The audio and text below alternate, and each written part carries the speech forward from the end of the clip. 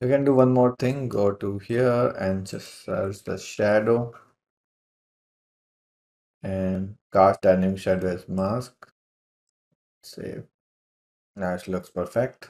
That's it. Bye bye.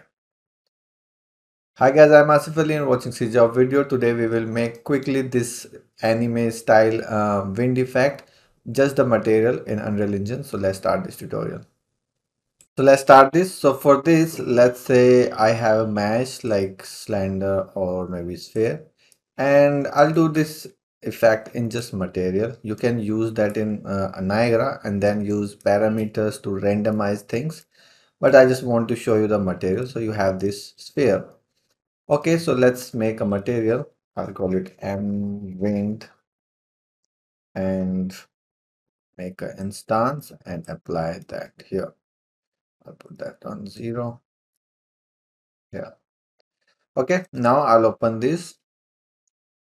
First thing what I want is to mask out from the top to bottom. So I'll take a texture coordinate and Shift C for the mask and then green channel. And I'll make this translucent. And you can use default if you want and two-sided. And also if you want to unlock these, you can do that by using volume or forward shading. Okay. So basically, if I preview, this is the gradient. Okay. And to animate it from top to bottom and also have a parameter to control the fadeness of it.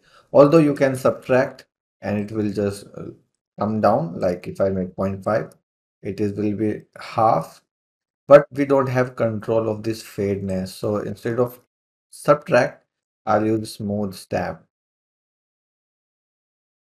And I connect this here, connect this in the emissive just to visualize. And let's make the parameters. So this is minimum and this is maximum. And I'll add the both together. So maximum will always be higher. And I'll also connect this here just to visualize and I'll just save it. So after saving it, I'll go to my instance, open my instance, make this smaller. And here you will see we have a gradient. And then this max value is actually the fadeness. That's why I created this. I used the smooth step. So I want this much of thickness, maybe this much I want. Half is where is under the ground, so we don't have to care about that. Okay, so we just want to use this and we can have more fadeness or sharpness depending on this value. Okay, the next thing what I'll do, I'll take a texture and my favorite texture, this. Okay. And if I preview this texture, let's use the power here so there will be more contrast. This is how it looks. Let it actually compile. This is how it looks. And I want to make it diagonal. Basically, if I use it on planar, I want it diagonal. So for that, we can use custom rotator. Okay. And then I'll use the texture coordinate here. And we want to rotate from the center. So I'll put 0.5 for the center. And then this is my rotation angle. I'll make the parameter and I'll connect this here. And let's now connect this to visualize and I'll just save. So now it's saved. And here, if I'll show you on planar here, let me make some space. So we can basically rotate it like this. Okay. And now we don't have any tiling parameters. So let's also make that. So keep in mind when you are doing this thing, don't make the tiling parameter here. Make the tiling parameter after this. So I'll multiply it and multiply and I'll take the append vector and I want separate tiling. So I'll call it TX, tiling X and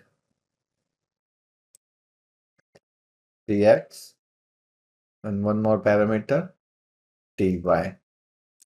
Default value I'll set 1 and 1. And let's save it again one more time. So now we can check here. So to check the diagonal rotation properly, you have to stretch it on one axis. Like I make this like this, and now you can see its rotation.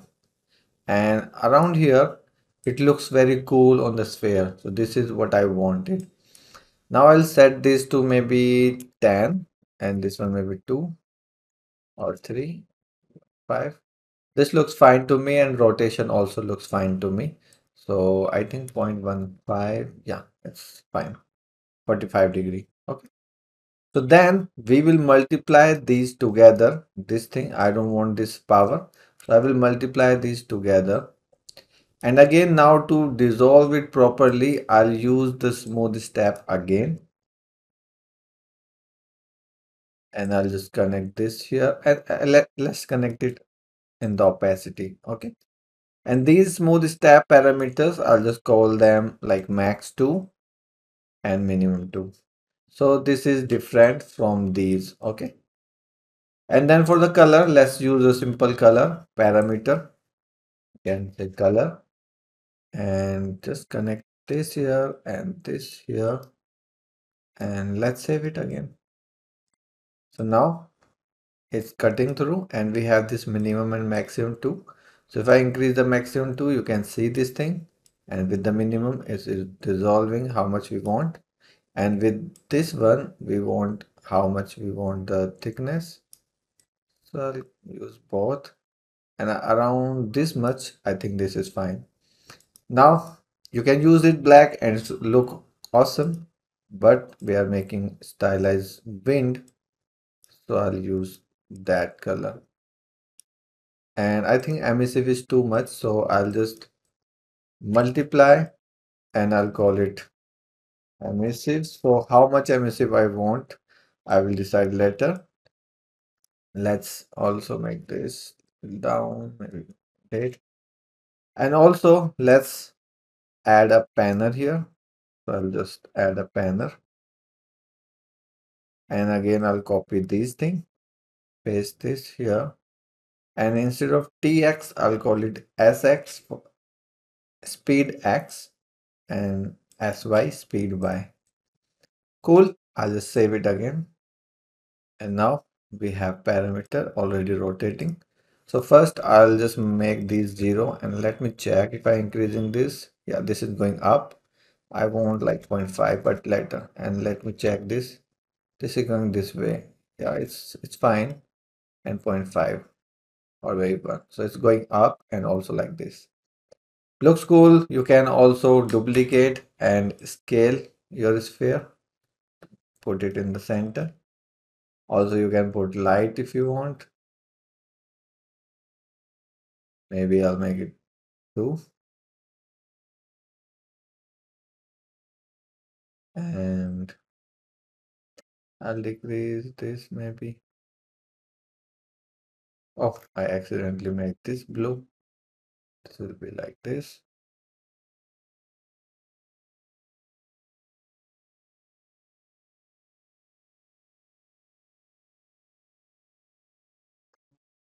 You can use like this, and this is just to make it fancy.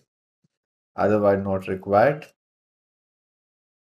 Okay, so I'll just decrease.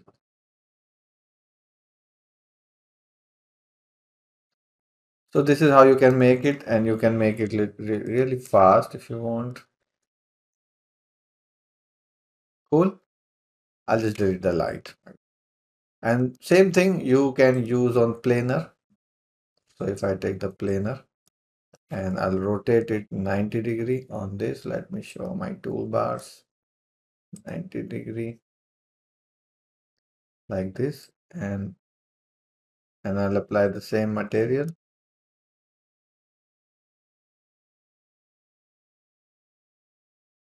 To actually rotate this way, and we can increase the size like this. Cool. You can control D. I'm doing all things in like here, but you can use the particle, of course, like this. Of course, you can scale. Cool. So this kind of wind, I'm sure you have seen in anime. So you can animate and fade these things over time, and this looks really cool. So I hope you liked it. Thanks for watching. Keep learning, and bye bye.